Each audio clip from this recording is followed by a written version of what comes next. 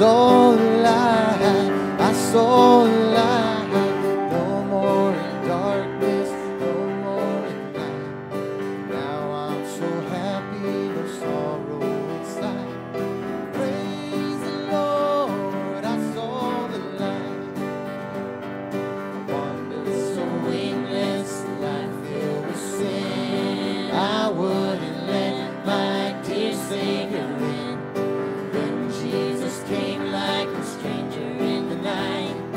Praise the Lord, I saw the light. I saw the light. I saw the light. No more in darkness, no more in night. Now I'm so happy, no sorrow inside. Praise the Lord, I saw the light. Just like a blind man, I wandered alone. Worries and fears I claimed for my own. Then like a blind man that God gave back his sight. Praise the Lord, I saw the light. I saw the light. I saw the light. No more in darkness, no more in night. Now I'm so happy, no sorrow inside. Praise the Lord, I saw the light.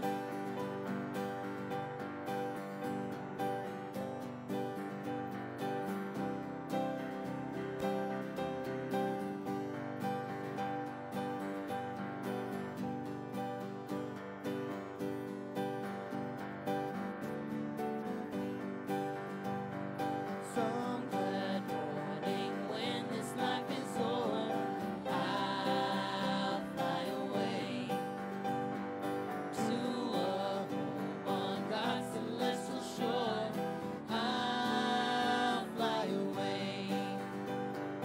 I'll fly away, oh glory. I'll fly away. When I die, hallelujah, by and by, I'll fly away.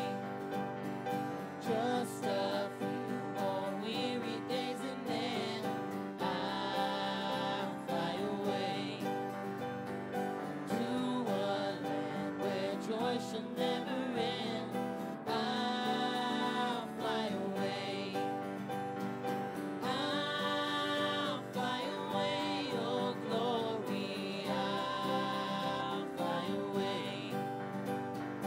When I die, hallelujah, by and by, I'll fly away. 'Cause I saw the light, I saw the light. No more in darkness, no more in night. Now I'm so happy, no sorrow inside. Praise the Lord, I saw the light. I'll fly away, oh glory, I'll fly away. When I die, hallelujah, by and by, I'll fly away. I'll fly away. I'll fly away.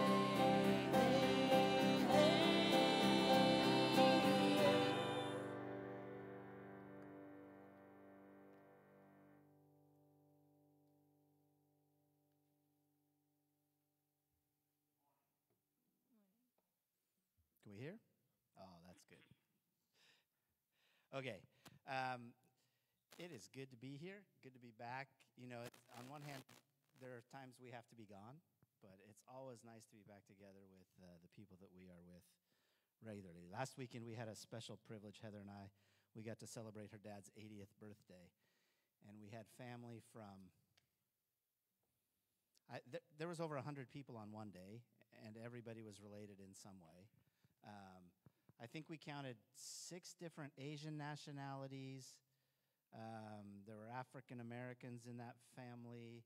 There are Ukrainians. There, like, you go around and Hispanic. It was quite a thing, and for me, it was like a little tiny glimpse of heaven.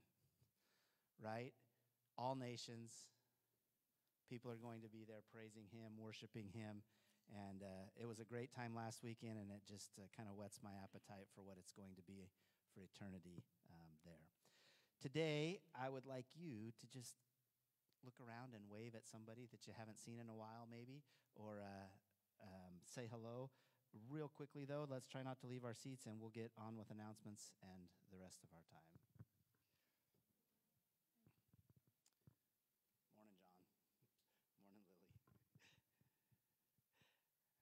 Okay. Announcements. Women's Fellowship will be tomorrow, 6 p.m. at the Sablon's house. Guys are going to be the following Tuesday, not Monday. We're still trying to decide on the location for that. Small groups, you need to see the Wilsons if you think that might be something that you're interested in. And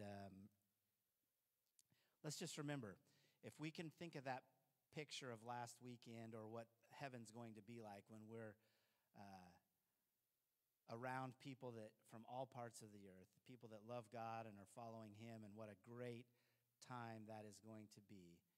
Let's make sure that we're letting people around us know about him.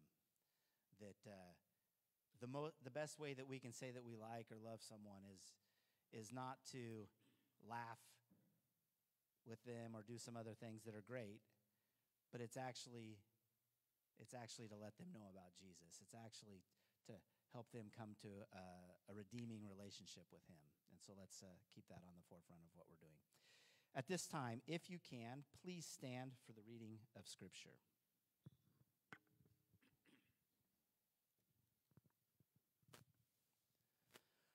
We're going to be reading from Habakkuk 2, verses 1 through 5.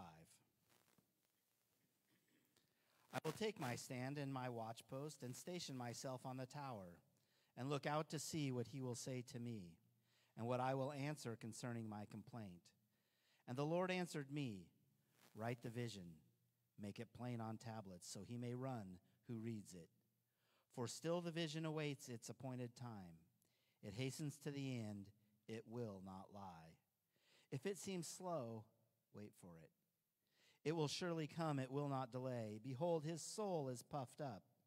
It is not upright within him, but the righteous shall live by his faith. Moreover, wine is a traitor, an arrogant man who is never at rest. His greed is as wide as Sheol.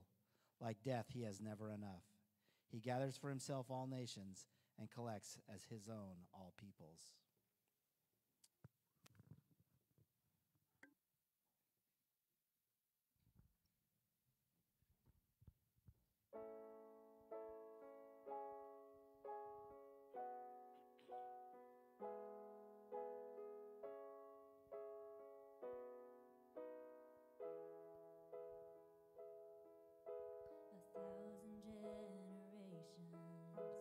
Falling down in worship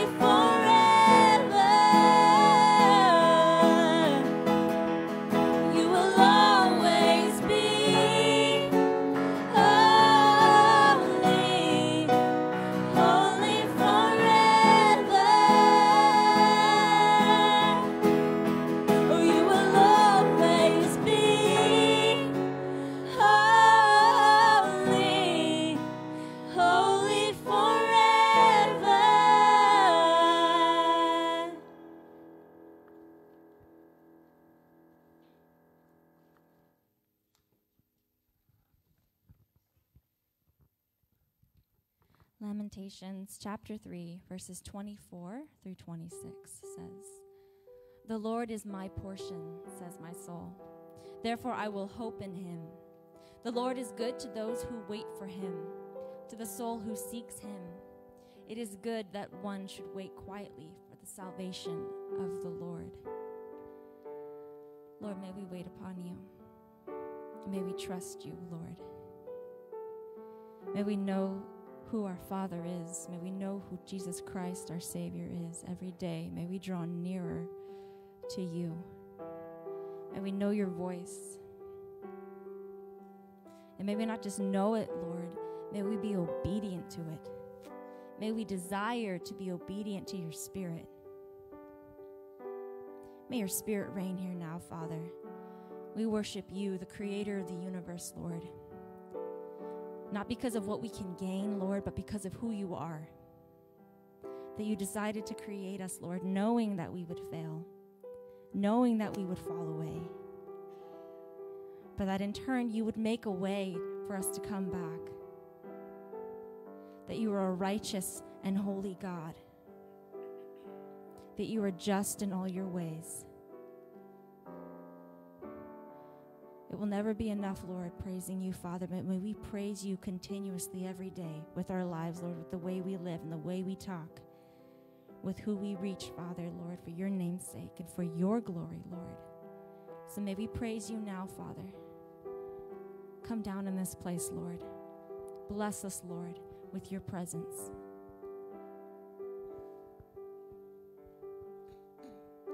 I have this hope as an anchor for my soul. Through every storm, I will hold to you with endless love. All my fear is swept away. In everything, I will trust in you.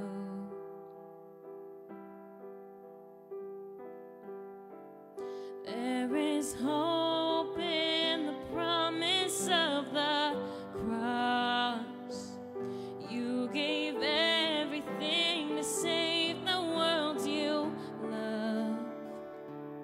And this hope is an anchor for my soul. Our God will stand unshakable.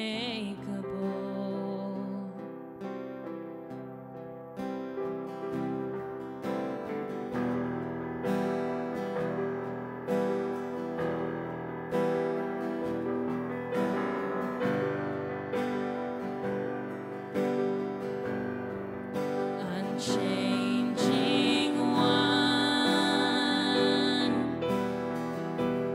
you who was and is to come, your promise sure, you will not let go.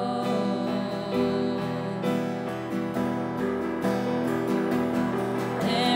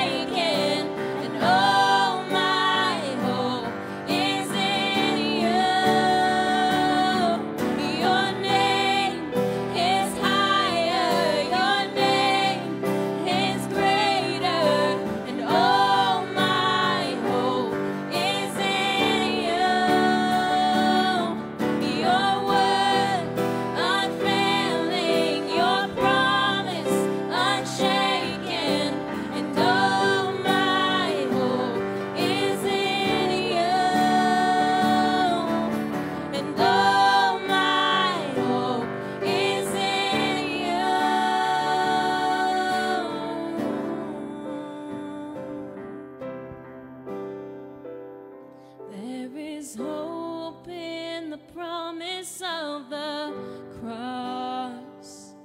You gave everything to save the world you love.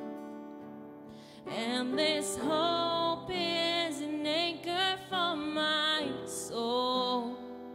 Our God will stand unshakable. I have this hope as an anchor for my soul. Through every storm, I will hold to you.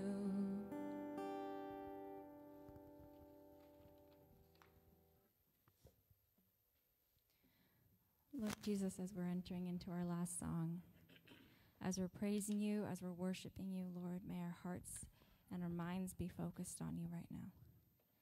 May this just be a time between you and us, Father God.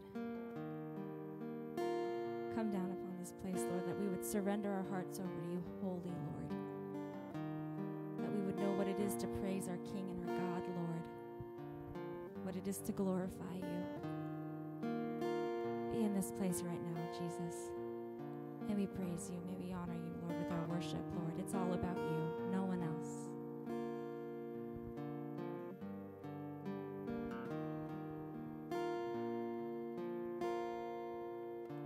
Here's my heart, Lord. Here's my heart, Lord. Here's my heart, Lord. Speak what is true. Here's my heart, Lord. Here's my heart, Lord. Here's my heart, Lord. Speak what is true. 'Cause I am found, I am yours.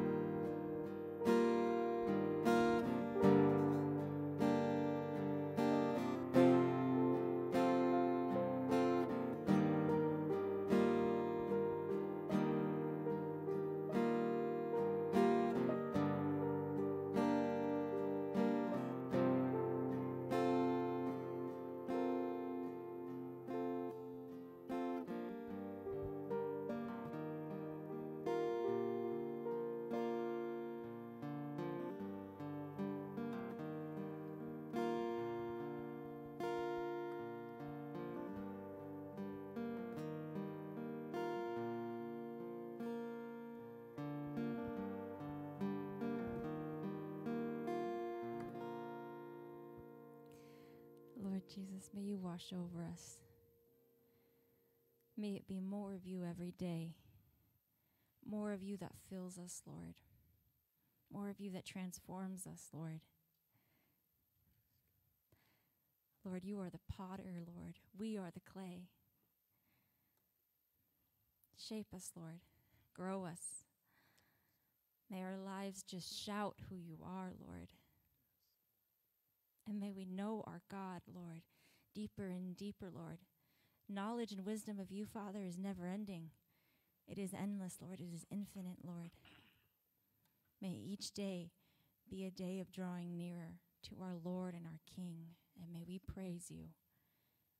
May our lives worship you, Father, and no one and nothing else. May you reign over our hearts, Lord, over our minds and our lives, Lord. You be the foundation. You lead the way, Lord. We are obedient to your voice.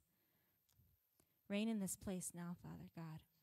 I pray that your Spirit, Lord, that it would anoint Pastor David, that he'd speak your truth, Lord, and that as he's speaking your truth, Lord, as you are speaking, Father God, that we would listen. We would hear the voice of our King and our Savior, Jesus. We praise you and we thank you. It's in Jesus' name that we pray. Amen.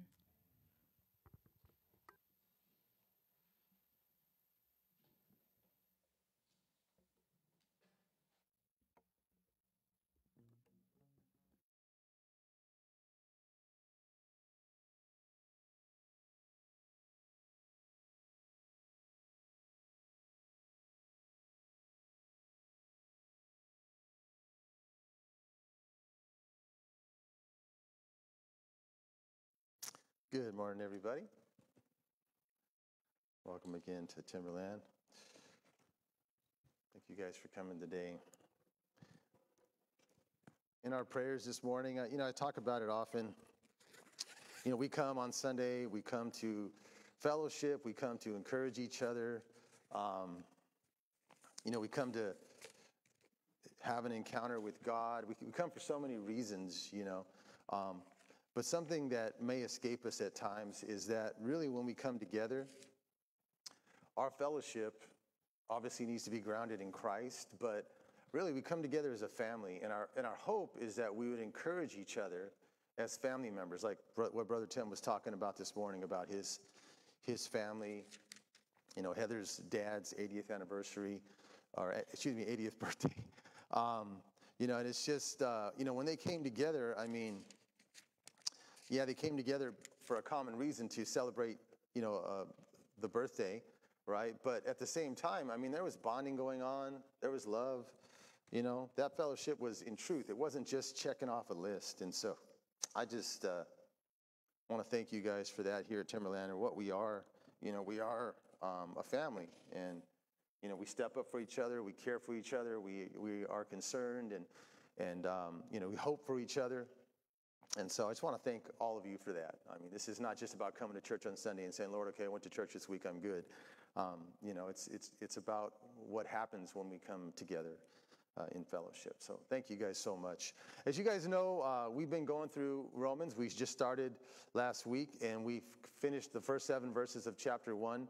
We're going to continue today in chapter 1. I just really quickly wanted to remind you, the first 7 verses of Romans is Paul's greeting, and he took that time to give his credentials, if you will, the authority that he had, or that he had been given, I should say, and the call that God had placed on his life, and that he had heeded to and obeyed. And specifically, that call was by God to deliver to all the nations, the Gentiles, right, God's gospel.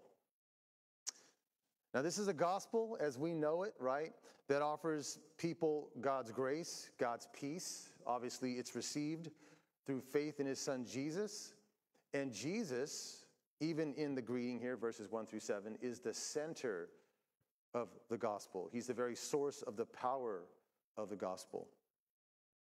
Paul's life's purpose is God's gospel. And so this is why I believe he had such a strong opening greeting to this letter. If you look at other greetings in some of his other epistles, they're all great.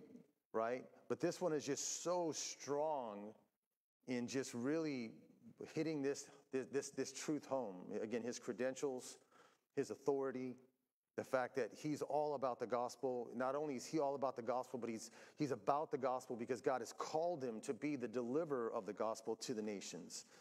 And so he makes no qualms about it. He is a strong opening in this greeting. It's all about his call to bring that gospel. And I believe that another reason why the greeting was so strong is to acknowledge, or rather the Romans, that they would acknowledge his authority in writing all that he writes in Romans going forward. And so that way, as he's writing it, and whether they're reading it, they realize that it's based on this authority that is God-given. In other words, they should believe in it. They should, apply it. They should live it out. And so I want you guys to see this again, as we do with all of the Bible. This wasn't just for the Romans then, okay? It was to the Romans, right? But it's for all Christians for all time.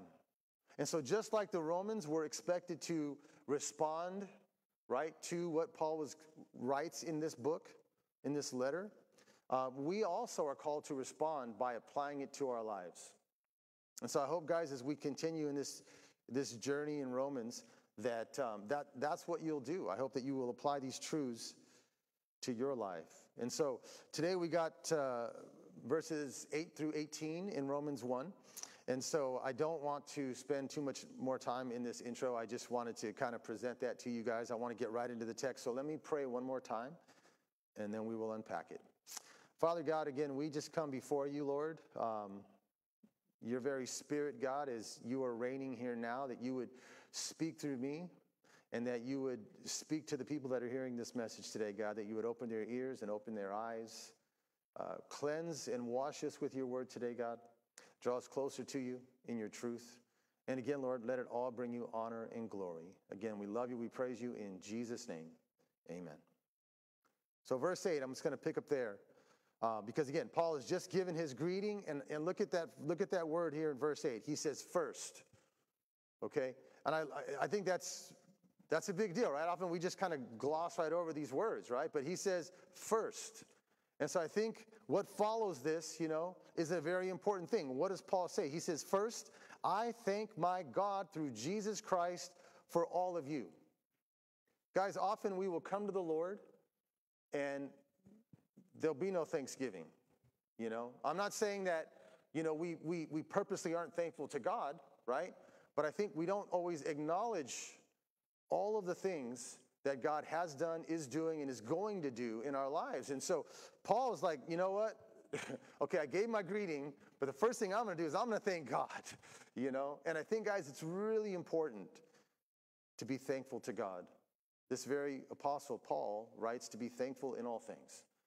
Let us rejoice always. Let us be thankful in all things, guys. So he says, I thank my God through Jesus Christ, or Christ, through Jesus Christ for all of you. He says, and this is the reason, because your faith is proclaimed in all the world. So guys, Paul gave us the grand greeting, gave us his credential, and confessed that his life's purpose is the gospel of God. He writes to the Corinthians, I do all for the sake of the gospel, right? This is his life's purpose, right? And so his desire is that the gospel would be evangelized in all the world. And you know what? He recognizes that it actually was being evangelized through all the world through the faith of the Romans, and he's thankful for that. These are not just words. This is not just lip service. Paul is thankful for this truth because, again, indeed, his life's purpose, his very reason for living at this point is for the glory of God and to evangelize his gospel. So I love this too because Paul says not only as he is thanking God for the faith of the Romans, but he's like, look, God, my thankfulness comes through Jesus Christ. Like, I can't come to you and be thankful in and of myself. I acknowledge that it's because of Jesus that you would even hear me, let alone receive my thankfulness. And so I love that. He says, I thank God through Jesus Christ, right? And again, because of the faith of all of the Roman church. Guys, this is Christian zeal at its best. I don't think, again, that Paul is just using words here. I don't think he's trying to, like, rally the troops or motivate the peeps. I think what he's doing here is he's speaking a truth, and he's obviously inviting them into that, right? But these are literally things that Paul has in the depths of his heart, right, about people that are people of faith. In other words, people that are his kin in the faith. So I say this, brothers and sisters, let us be thankful to God, just like Paul is here, for each other, specifically for each other's faith. How many people do you know in your life that don't have any faith in God? They don't care to look at God. They don't want to know God. They think faith is silly. They think it's like just believing, make believe or something like that. Or you have like an imaginary friend. We watched that movie If a couple of weeks ago with Ryan Reynolds, and it's about imaginary friends and stuff, And one of the things that, as my wife and I, we got through watching it, one of the things that came out of it for us was it was literally like, man, that's like the Holy Spirit, And the movie it seemed like it was promoting people like, going back to their childhood and taking on an imaginary friend, right? Because you see like an adult guy going to an interview and he's all feeling down and sad. And then all of a sudden he remembers his imaginary friend who's always with him and he gets all happy again, literally stealing the glory of God, right? But for us guys, we have the Holy Spirit. We don't need to have an imaginary friend. We don't have an imaginary friend. This is real. This is true. We have the Holy Spirit of God. So let us be thankful to God for the faith that we have. Let us be thankful to God for the faith of our brothers and sisters that they have. Because, guys, it shouts the truth that no matter where we are, no matter what we go through, we're never alone. God is with us. God does not leave us. God does not forsake us. Thank you, Jesus. Guys, let our faith be lived out so righteously, right? That just like what Paul is so happy about the Romans here, it's said about us. Let us live out our faith so righteously that it's proclaimed in our community and beyond for Jesus. Do you see this? Like Paul's writing this letter, it's about 57 to 58 AD, hasn't been to Rome, and yet he's hearing about the great faith of these people. He's not in Rome, he's not even close to Rome, right? And yet he's hearing about the great faith of these people. Let's continue to verse 9. He says, "For God is my witness, whom I serve with my spirit in the gospel of his Son, that without ceasing I mention you." And so, just this statement here that he makes, God is my witness. In the Greek, that's literally like an oath. It's like saying, guys, you can trust what I'm going to say. I promise you with all of my heart that I definitely, as God is my witness, right, mention you, right, in my prayers, right? He's about to say that in verse 10. But he's saying, I mention you often. And like, look, I promise you that this is the truth. I'm not messing with you. I'm not just using words to try to motivate you. This is the true thing. And he says this, guys. He says, again, for God is my witness, whom I serve with my spirit in the gospel of his Son. Do you guys know that when we serve from the Spirit, it's literally like we serve from our hearts? And that when you gave your life to Christ, you became a new creation.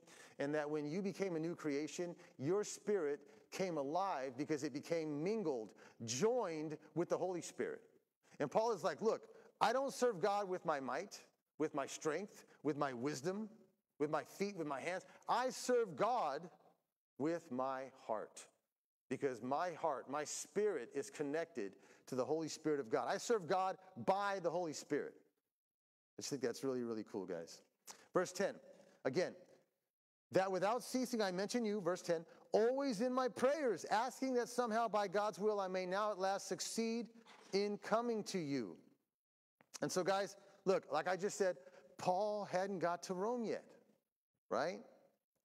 He kept praying to God that he'd get to Rome, but he hadn't gotten to Rome yet, guys. All right? And listen, not only is he praying to God, like, get me to Rome, but he's like, let me just read that to you again. He says, always in my prayers, asking that somehow, by my will? No, he says, by God's will, I may now at last succeed in coming to you. Paul prayed without ceasing, right? And I'm positive that often we will pray I'm sure that some of you probably pray all the time. Maybe you're prayer warriors, and you pray without ceasing. Guys, but you know one of the hardest things to pray is? Not my will, Lord, thy will. Right? Because we want God to do what we want him to do. Because often we think our way is going to be the right way, or we think our way is going to be the easiest way, or we think our way is the best way, and yet it's not God's will.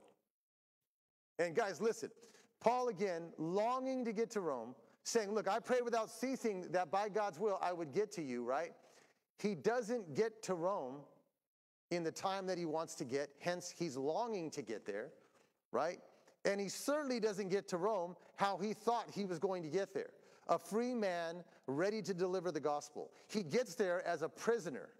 You guys understand what I'm saying? But here's the point of this, guys, is that, look, Paul was not, once he got to Rome, he was not disappointed. He was not complaining. You know this if you read all of Paul's life, all of his ministry life in the book of Acts.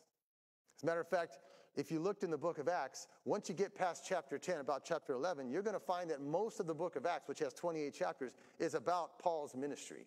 His ministries, I should say, right? But he wasn't disappointed. He was fully submissive to the will of God and to the way God was going to get him there and to the timing that God was going to get him there, guys. Do you guys see that? And so again, he's just praying. Okay, it isn't happening. You know, often, well, here's what we do. Okay, God, I've been praying for 6 months, so I'm just going to stop praying because that must mean you must not want me to have it, or you must not want me to do it. Guys, I promise you, God doesn't work that way. Okay? God doesn't say, hey, listen, by my silence, that's the answer. Okay? God will let you know if it's a yes or it's a no. You're his children. When my kids come to me and they ask me for something, I don't just like look at them and say, and walk away. You know what I'm saying? I might say, hey, you know what, guys? Let me think about that, and then I'll get back to you. Or I might just right then and there say yes or no. But me being a loving father and at the same time a wicked person, love my kids enough that I'm not going to let them hang like that. I'm not just going to say, well, you guess and you think. Or maybe I won't say anything to you and you know what that means. That's not the way God works. God absolutely will answer you whether it's yes or no. God absolutely will fulfill the prayer that you've asked him, whether it's yes or no, and it will be in his time, guys. So my encouragement to you in this today, my exhortation, if you will, is to just keep praying until you know God has answered you. Just keep praying. You know, God loves you, and he loves when his kids come to him and ask him things. Anybody here who's a parent, listen, and I know it isn't always this way, but I actually do love when my kids come to me and ask me for stuff. I know sometimes you have these kids that are like really high maintenance and real needy, and they ask you something every 5 minutes. Well, why is this? And how about this? And how about that? You know, and eventually after a while you go, hey, you know what? Just give me a break for a minute. Come back later or something, right? Or, hey, you've had your 20 questions for the day. No more, okay? That's not God. God doesn't do that. God's taking requests all day long, and he loves it, guys, because our hearts, our posture, right, are aimed towards him. And that's what he longs for. He hopes for that, this great relationship as our Father, we as his children, a loving Father, an intimate relationship, guys. So please, don't stop praying until you know for sure that God has said no. Keep praying. And when you pray, pray by the will of God. Pray that God's will be done. Make your petitions known, but say, God, not my will, thy will. Remember Jesus. If you take this cup from me, please take it from me, Father, but not my will, thy will. Jesus had an idea, right? But he's like, not my will, thy will be done. Let's continue there, verse 11. He says, for I long to see you, that I may impart to you some spiritual gift to strengthen you. That is, that we may be mutually encouraged by each other's faith, both yours and mine. So guys, again, as I said a moment ago, Paul longed to see the Romans. And look, he didn't just want to come and see them and have a party like, again, what Brother Tim was talking about. You know, you just come together so you can laugh and, you know, have a good time, partying or whatever, right? Like, yes, God loves when we do that, right? But he wants us when we come together, whether it's a party, right, a potluck, here at church, a Bible study, whatever it is. He wants us when we come together to come so that each of us would be encouraged spiritually, right? Literally strengthening each other's faith in Jesus Christ. This is the motive that Paul had in longing to come to Rome. It wasn't like, man, I heard Rome is a party city, man. I want to just get there, man. I want to get to the gas lamp, over there and just, party on. No.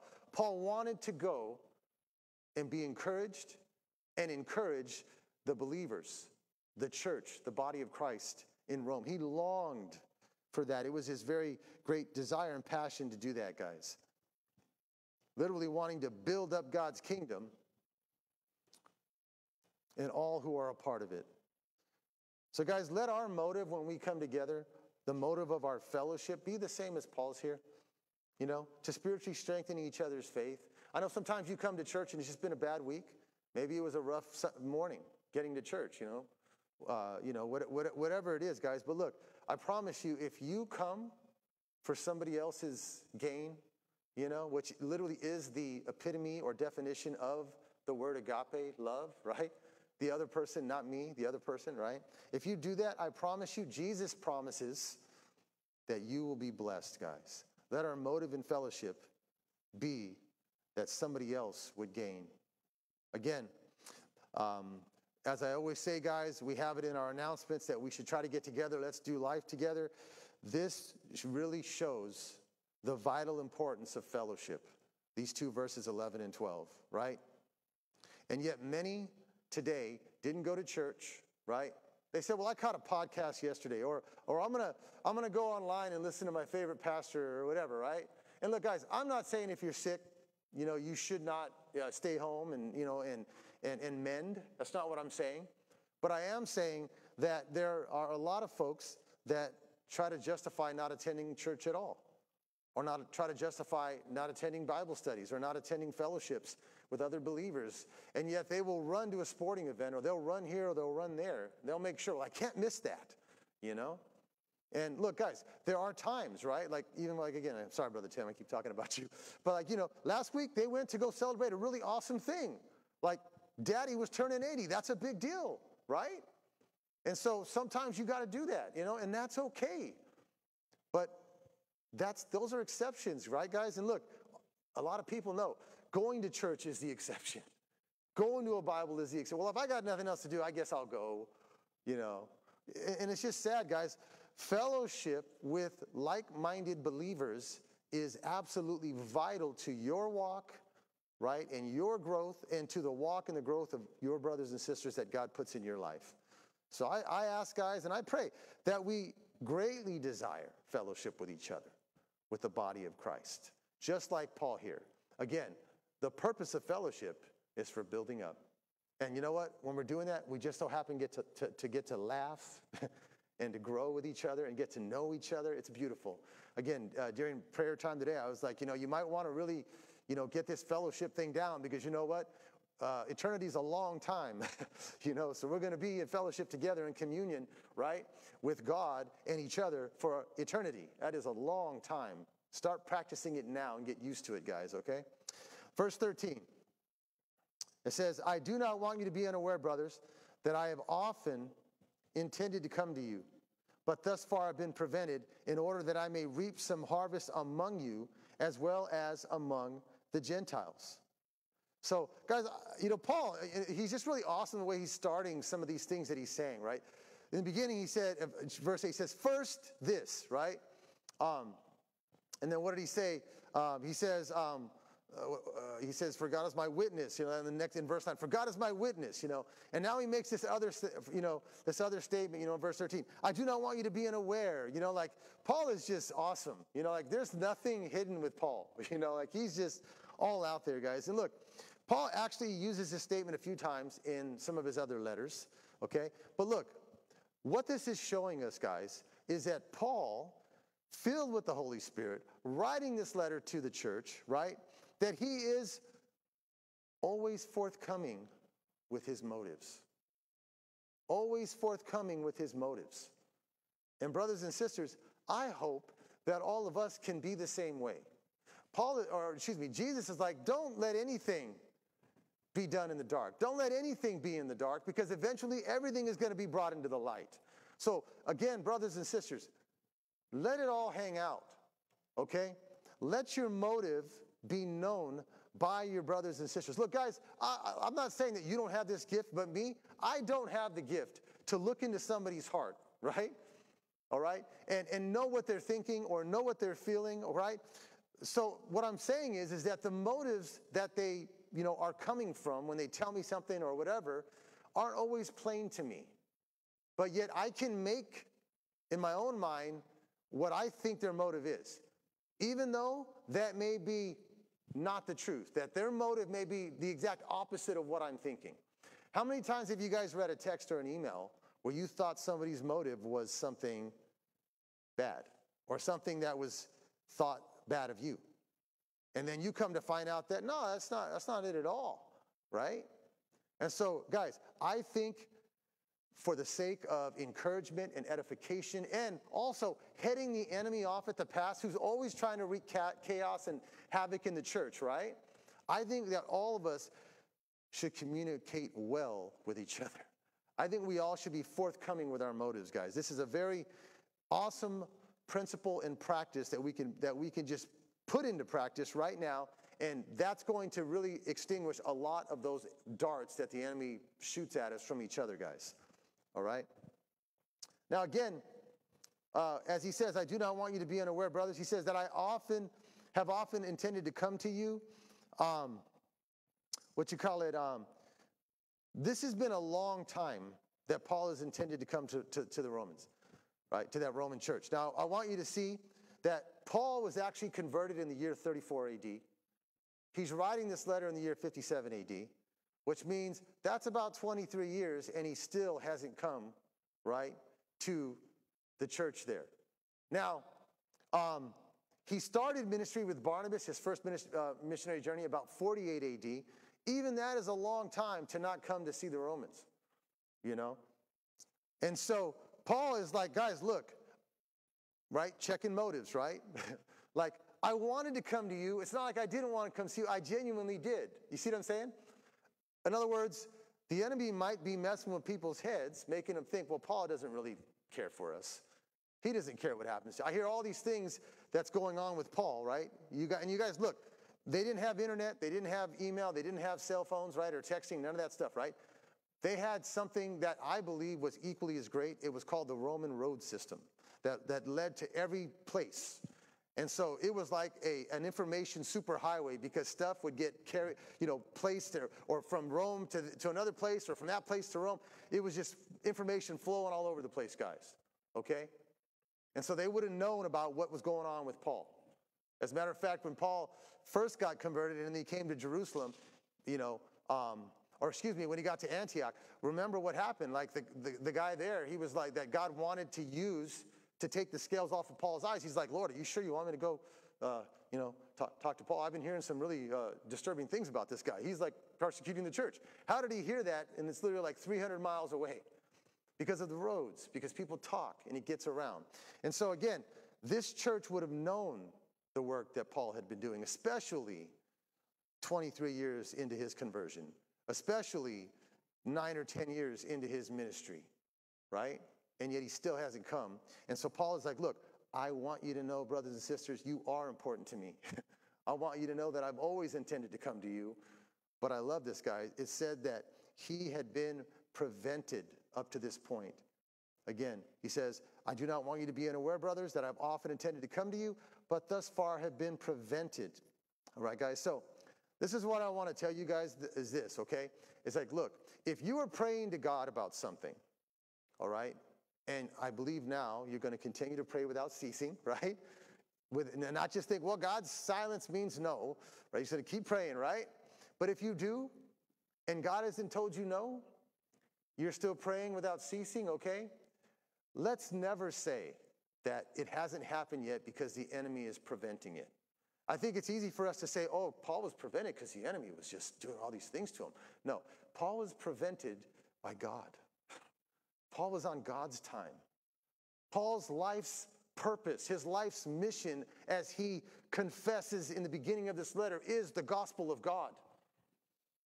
And so, brothers and sisters, you and I, we are not prevented from anything, right, by the enemy. It's by God. And you know what? If God is preventing us, right, That's a good thing. It's not time. Maybe he's trying to build us up. Maybe he's trying to prepare us for what we're going to endure and experience when we get to that thing or we have to go through that thing. But so often, guys, I don't know if you're like me. I'm a little bit anxious, I am. And sometimes I just want it to happen. I just want to go through it, Even if I know something, I have to go through something, it's going to be hard. Well, I just want to go through it, I think we need to just take a step back and just think about the cares for today, not tomorrow, not next week, not the new season that we're going to come into that might even be a hard season, and just rest in Christ and wait for God before he decides when he's going to take us through that. And again, the enemy can't prevent you from anything, brothers and sisters. You carry the Holy Spirit of God. You are more than conquerors. You are invincible. Until God says you come home, you will be here.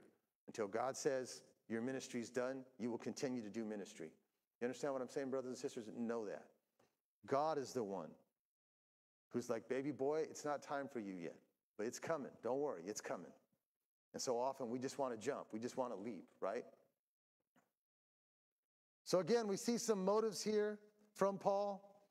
And this is awesome, guys, because as I just said in verse 12, or Paul wrote that, he wants to be mutually encouraging to them. In other words, he wants to encourage them like he longs to come to them so he can encourage them and they can encourage him, right? Giving his motives, right? But now he gets into some details here towards the end. He says, at the end of verse 13, I should say, he says, in order that I may reap some harvest among you as well as among the rest of the Gentiles. Okay, here we go. Paul's life purpose, the gospel. Paul's like, look, I want to bear fruit. I want to bear fruit in your life, and I want to bear fruit in bringing new believers into the body. This is like his motive here. He's not trying to conceal this, right?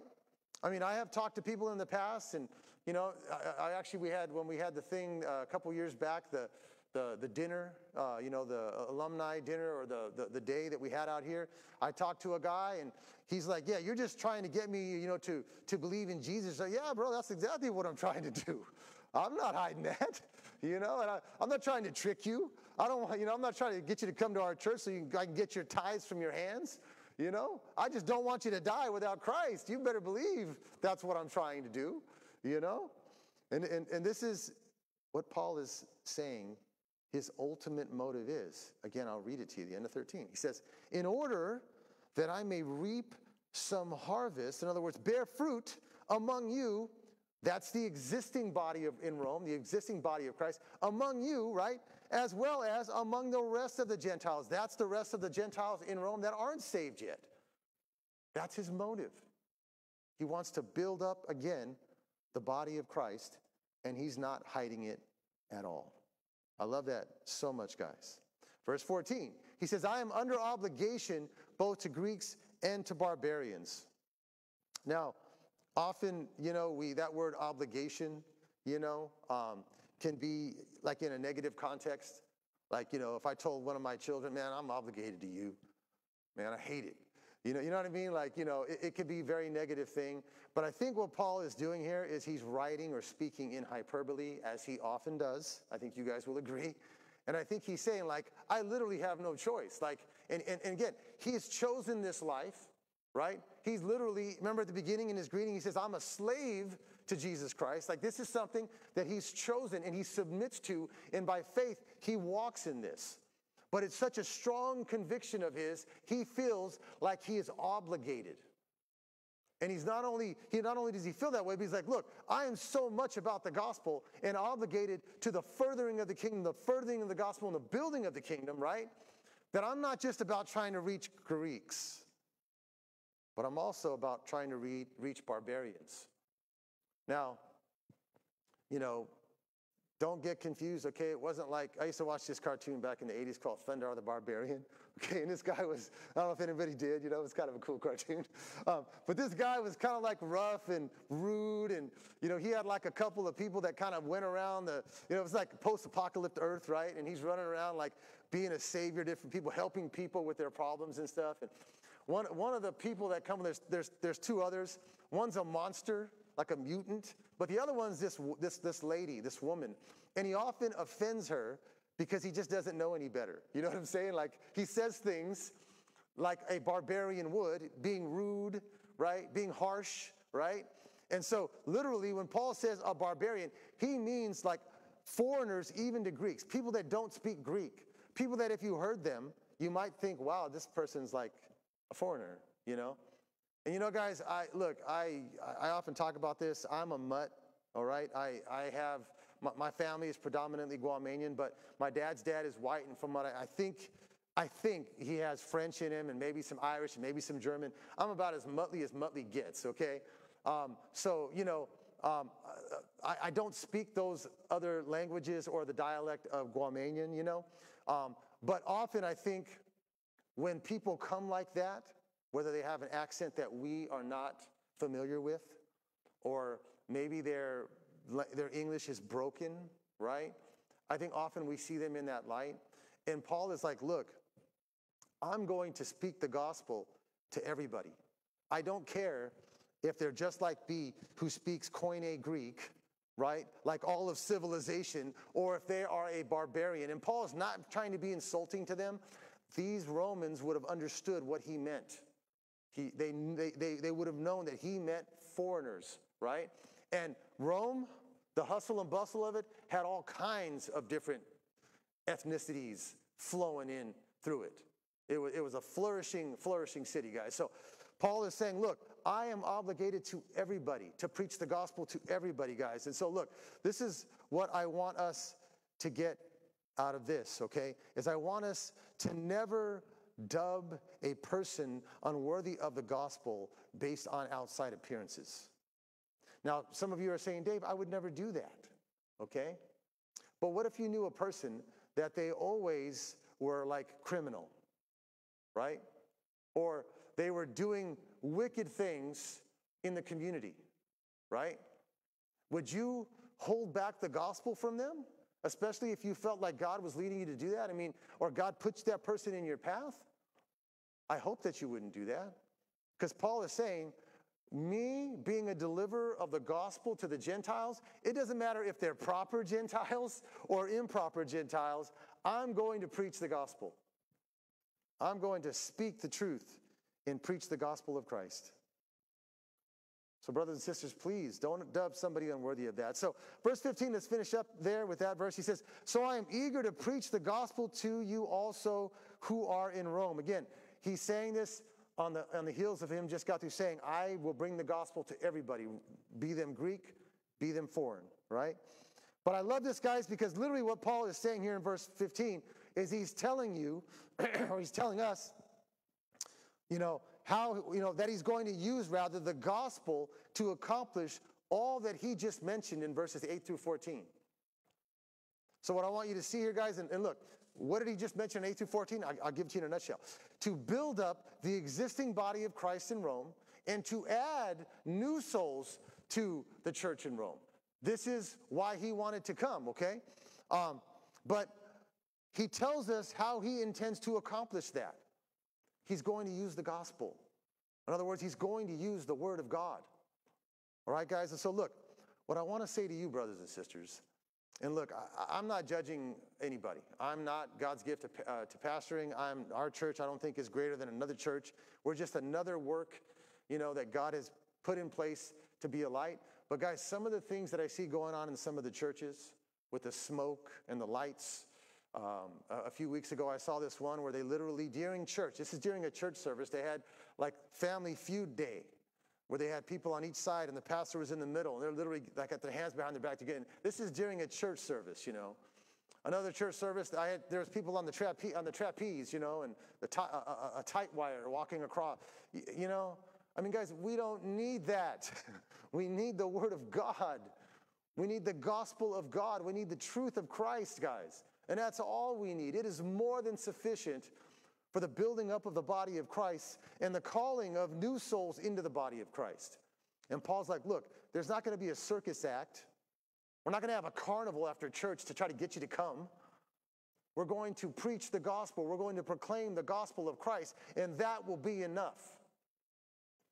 Brothers and sisters, please, all we need is the gospel. All we need is the word of God. And the reason why that is, guys, is because the gospel of God, the word of God, points us back to Jesus. Do you guys see this? It points us back to Jesus Christ. Again, as I've said and have been saying, is the very center and source of the power of the gospel. So, brothers and sisters, let us be eager, like Paul, to proclaim the gospel, God's word, to everyone that we can.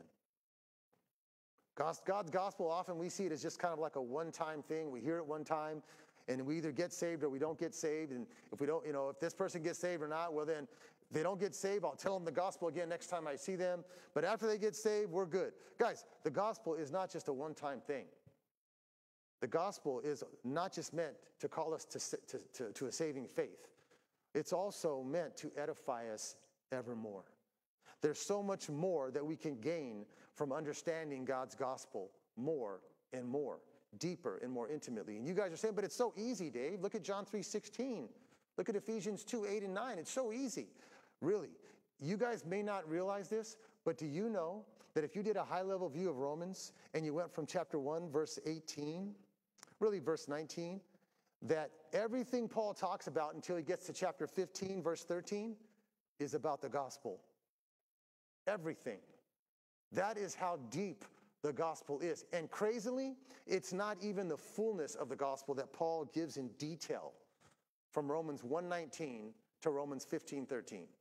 I bet you never looked at Romans that way, have you? But it literally is the nuts and the bolts of the gospel. It is enough. The word of God is enough. I love the meticulous details of God's gospel that Paul gives throughout this whole letter to the Romans. Literally, again, showing that it is his life's purpose and his life's passion, the gospel of God. Let's go to verses 16 through 18. He says, "For I am not ashamed of the gospel, for it is the power of God for salvation to everyone who believes, to the Jew first and also to the Greek." And so this verse 16 right here, the first part of this, he says, I am not ashamed of the gospel. There is the word for. Okay, that word, and please correct me, Mrs. Miller, I'm not an English teacher, but that word I think is what's called a conjunction, okay? And what I mean by that is it is connecting what he just got through saying in verse 15, right, to verse 16. Let me read to you verse 15 again. He says, "So I am eager to preach the gospel to you also who are in Rome." And he says, "For," or you could say, "because I am not ashamed of the gospel." Do you see this, guys? Now you're thinking probably, how could Paul be ashamed of the gospel? Well, I don't know if you guys knew this, but in the ancient world, the gospel was a stumbling block to Jews, and it was foolishness to Greeks. Paul actually writes that in 1 Corinthians 17 through 24, okay? What he writes in those verses is that, in the light of the gospel, is that Jews were seeking a sign, and Greeks were seeking wisdom. And it's so sad because God's gospel is both of those things, but the carnal person can't see that. God's gospel, or the essence or the substance of the gospel, Christ on a cross, literally is the sign, right? The essence of the gospel, Christ on a cross, literally is the wisdom that the Greeks have been seeking. And yet the carnal person cannot see that, guys. This is a time when, in the ancient times, where, honor, shame, they were very serious things. I know that often we hear about, like the Japanese, how honor is a very serious thing.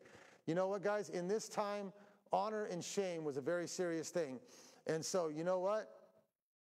Paul didn't care. Paul didn't care that it might bring embarrassment to his flesh, right? As people look at it, the Jews, as a stumbling block. Or Greeks look at it as foolishness. He did not care, guys. You could see how, as I just said, honor and shame were very serious. Today, is honor and shame very serious? I don't think so.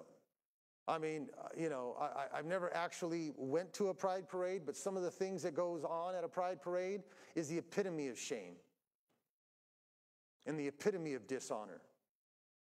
People get on, TikTok or make these YouTube shorts, and the whole premise of what they're trying to give to the public so that they can get a bunch of views and likes, so they can get a bunch of money from the commercials that come from those things, the very thing is dishonor.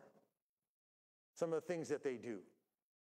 And they freely do it because it's the way of the world, especially in our day and age. Obviously, as I've just said, honor is not as serious as it once was before. Yet, sadly, brothers and sisters, we're still embarrassed and ashamed to tell others God's gospel about Jesus. Brothers and sisters, let us not be ashamed of the gospel. Let us be excited.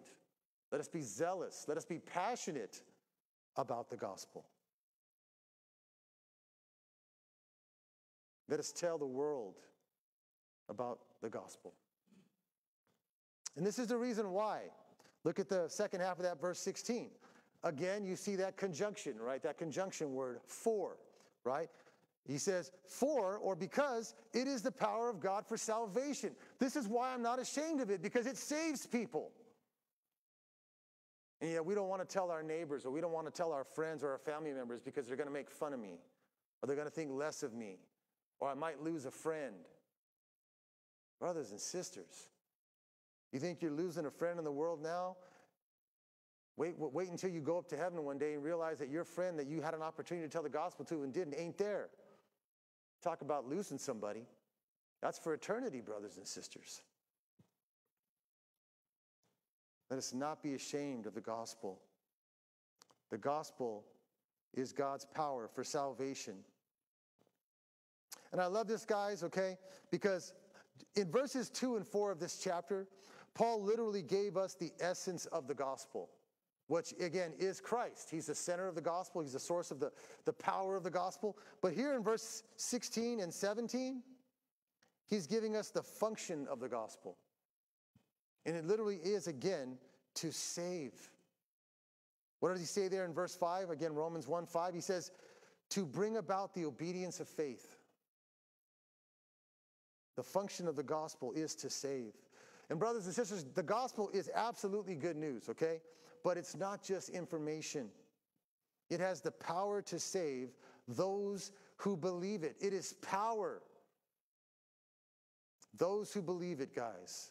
All because of Jesus Christ. And brothers and sisters, when we believe it, I want you to see this, right? Because we often might think, man, I must have some power because I get saved by believing the gospel. Listen to this, guys. When we believe it, we don't give power to the gospel to save us, okay?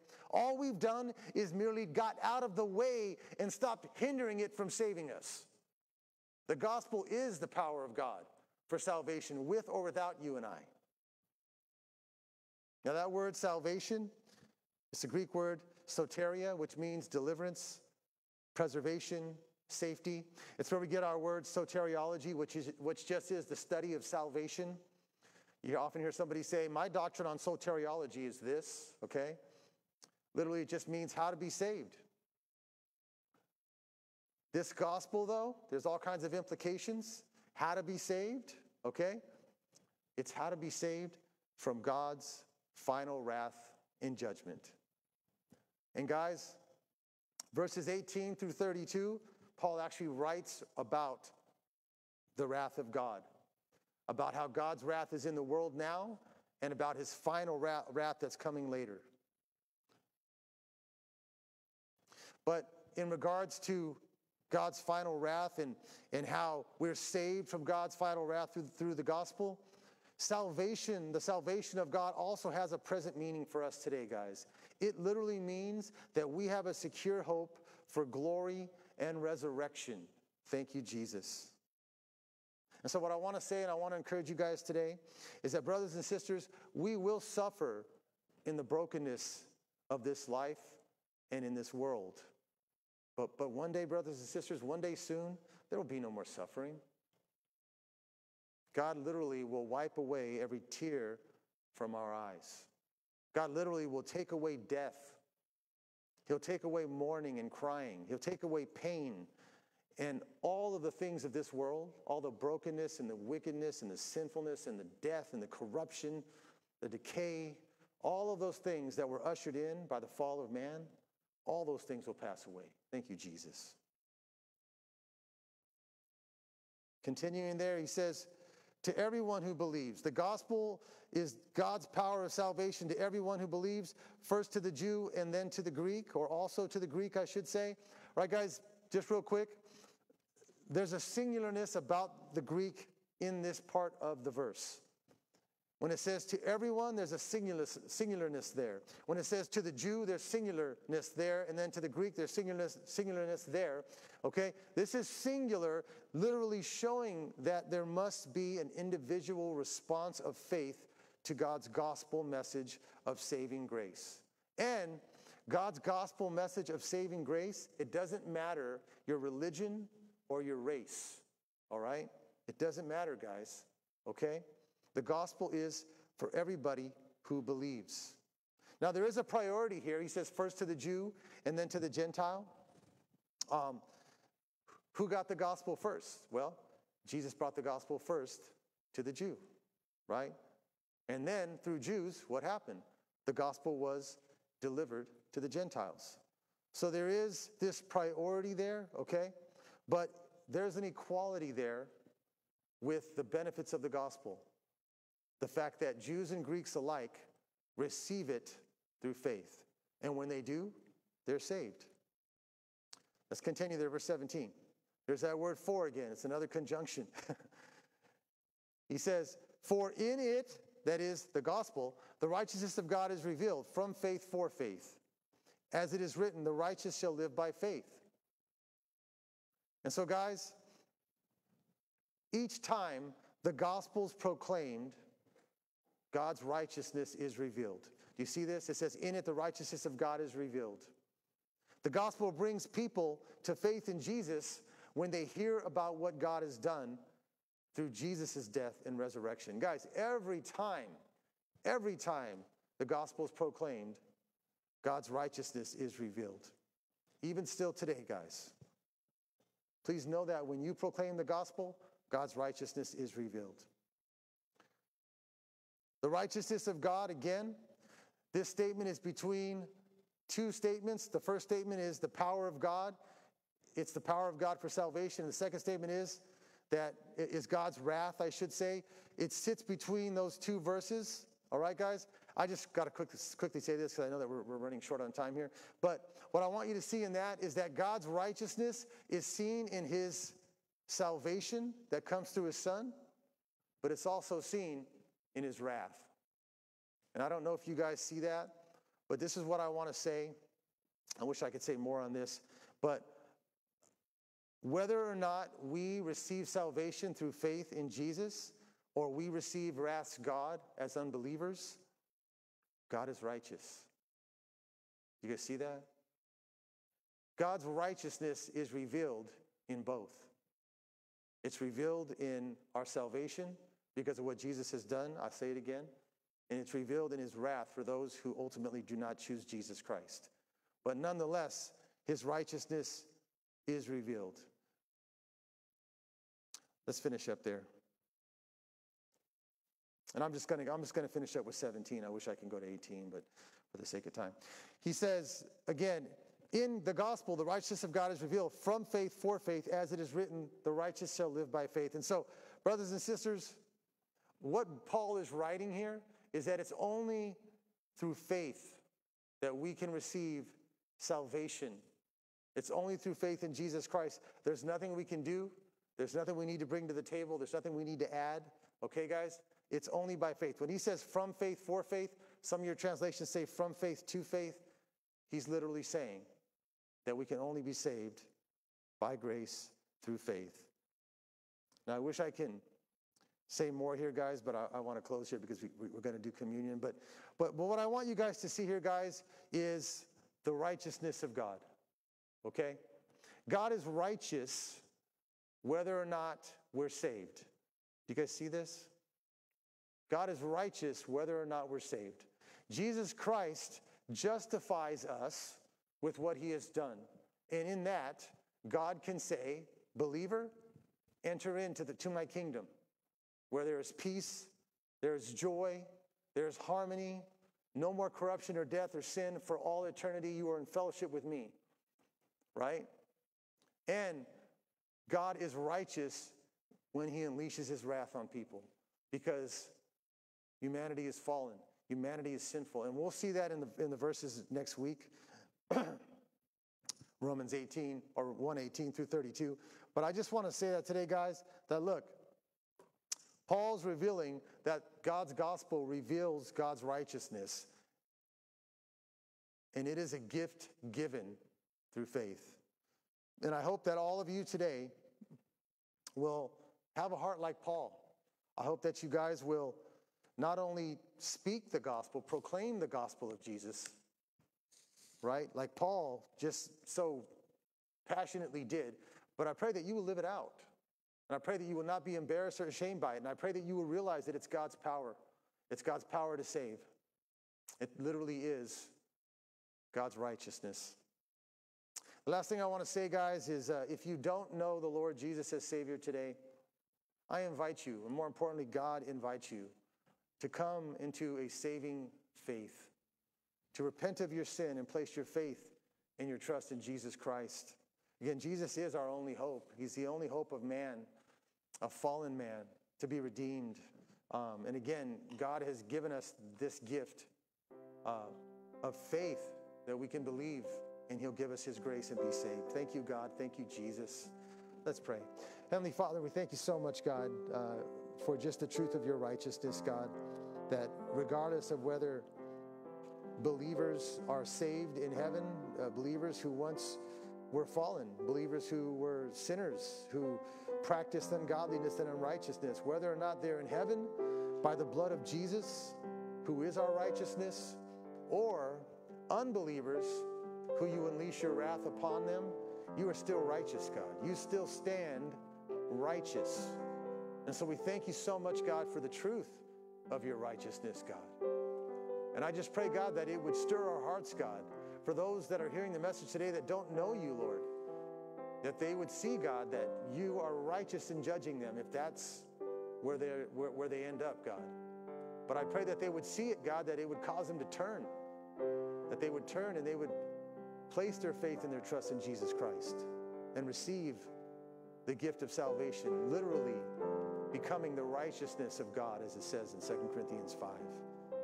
I thank you so much for that gift, Lord. And I also want to pray for all of us who are believers, that maybe we've been afraid or timid with the gospel, with proclaiming the gospel. Lord God, you are righteous in saving us because of Jesus. Gosh, we should be shouting that at the rooftops. So often we will run and tell a friend about our favorite team who won a football game or a basketball game. And even a friend that we know is not a fan.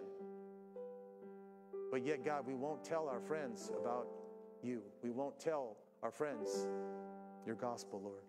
I pray, Father, that we would be like Paul and not be ashamed of the gospel, but that we'd be bold and realize its power to save, and realize the need of fallen man, that they need to be saved, God, because of your impending wrath on this broken world and on all who choose Christ not. I pray that we would have a sense of urgency, God, and again, that we would be bold by your Spirit. Help us, we pray, God, by your Spirit, as apart from you, we cannot do it. But we know that in you, Lord, we can do all things. Help us, we pray, God. Again, Father, we love you. We praise you. Holy Spirit, continue to reign in this service. And again, Lord God, be glorified by all that we do. It's in Jesus' name we pray. Amen.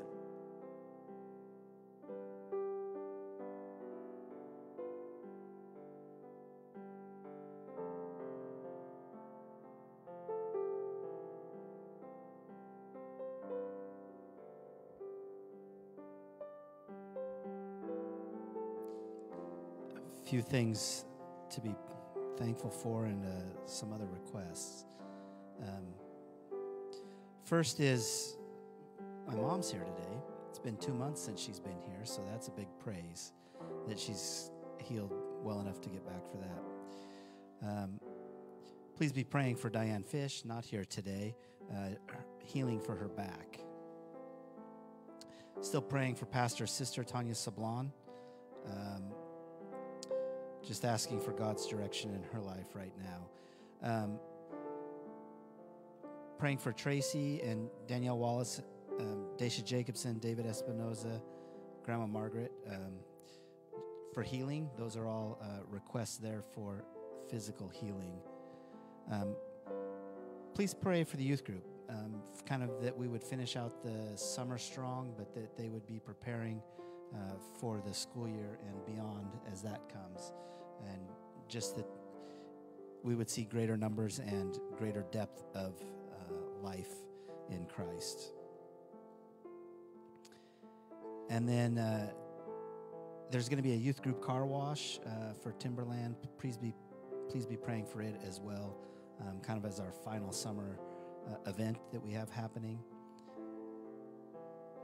And help just ask that we would have God's understanding of how to meet this community's needs, how we can share the gospel more effectively, whether that's as individuals or as a church, that God would just give us his insight on how he would have us do that he would give us a boldness in doing that as well. And then one more praise to end it, and that is Pastor's sister, Tanya. She's looking for some of that God's direction, but also got the job that she was looking for, so we can be praising him for that. Okay?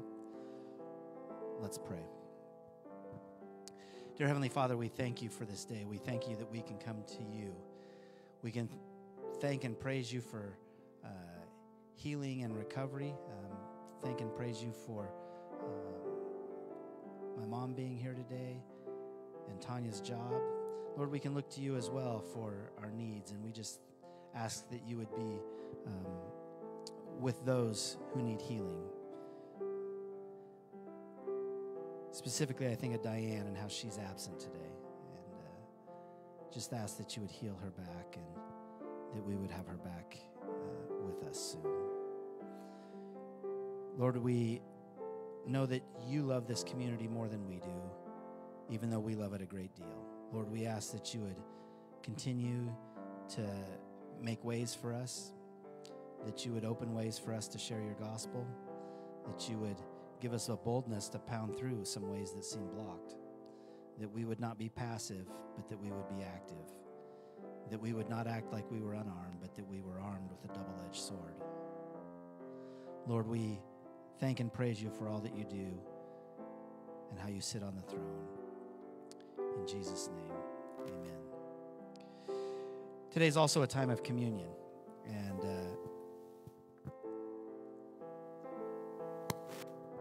that word always gets me. You know, we kind of use words sometimes, and they kind of take on a meaning, and outside of what they do, it almost seems like it's a ceremony that communion means.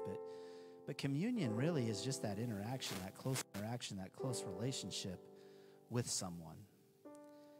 We can do that from a distance, but really we need to do that close up, one-on-one. It's nice to have my mom here. It's different than the communion we can have praying for her every week, right? It's different than when you go and visit someone, as opposed to just talking about them on the phone or thinking fondly of them or remembering them in your prayers. And that's what communion does for us as well. See, Jesus wants that to be close. He wants us to be closer than a husband and wife. Heather and I get pretty busy sometimes, and you go long stretches where you know the other one cares for you. You know what they're doing and what's going on. But it isn't the same as when you come home and you're able to sit and talk or lay in the bed and talk for a while and reconnect. And God has instituted communion, and I think that's one of the reasons why. It's not that he's not with us, but he says, when 2 or 3 come together in my name, I am there among you. And I think that's different than him just living in our hearts. It's a different sense of his presence. And so when we come together today for communion, let's commune with him and with each other. That we are here worshiping him, that we are here thinking of him and talking to him and listening to him as well. Thinking of his sacrifice and all that he's done for us and how much he loves us. Let me pray and then we will partake. Dear Heavenly Father, we thank you for the sacrifice that your Son did. And we thank you that he thought enough to bring us back and have a special time of relationship and communion with him and with each other. Lord, as we take it today, Lord, help us to remember the sacrifices that he's made and turn those into a passion to reach those around us with that same loving grace and salvation. In Jesus' name, amen. And he took the bread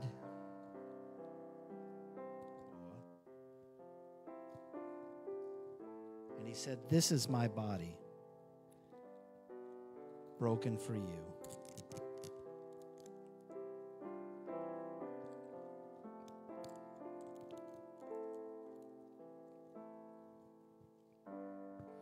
And he took the cup and he said, "This is my blood shed for you."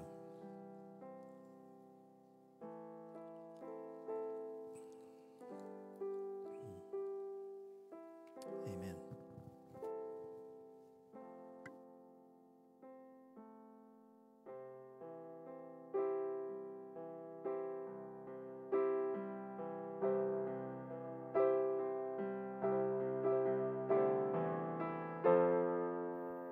In the hands that created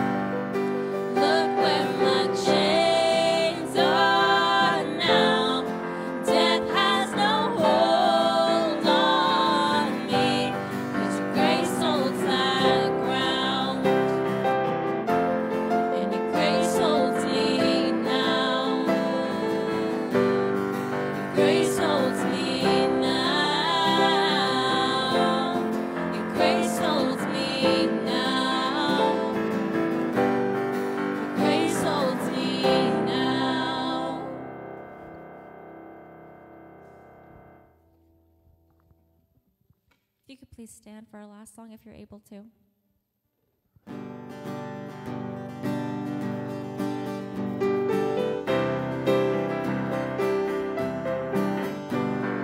I saw the light, I saw the light. No more in darkness, no more in night.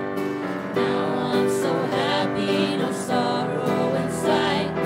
Praise the Lord, I saw the light. Wandered so aimless, I filled with sin. I wouldn't let my dear Savior in. Then Jesus came like a stranger in the night. Praise the Lord, I saw the light. I saw the light, I saw the light. No more in darkness, no more in night. Now I'm so happy, no sorrow in sight. Praise the Lord, I saw the light. I saw the light, I saw the light. No more in darkness, no more in night. Now I'm so happy, no sorrow in sight. Praise the Lord, I saw the light. Praise the Lord, I saw the light. Praise the Lord, I saw the light. Lord Jesus, as we go out into our week, Lord, may we start our days with you, Lord. May you be the foundations that we walk on, Lord. We praise you, Lord, and we thank you for this time, Father God, and this service, Lord, that you blessed us with. Bless the rest of our time, Lord, in this fellowship, Lord. May your spirit be present, and may we glorify you, Father God. It's in Jesus' name that we pray. Amen. Thank you, and have a blessed week.